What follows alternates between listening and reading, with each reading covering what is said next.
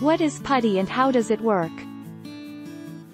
Putty T is a free and open-source terminal emulator, serial console and network file transfer application.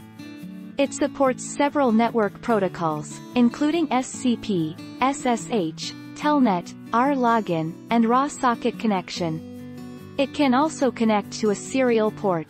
The name, Putty, has no official meaning. Do I need Putty on Linux? Putty combines multiple features: customizable terminal emulation, remote connection, serial port access, etc.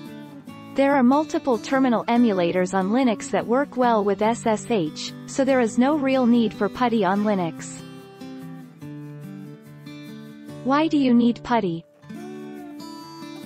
Like OpenSSH, Putty is a very versatile tool for remote access to another computer. It's probably used more often by people who want secure remote shell access to a Unix or Linux system than for any other purpose, though that is only one of its many uses.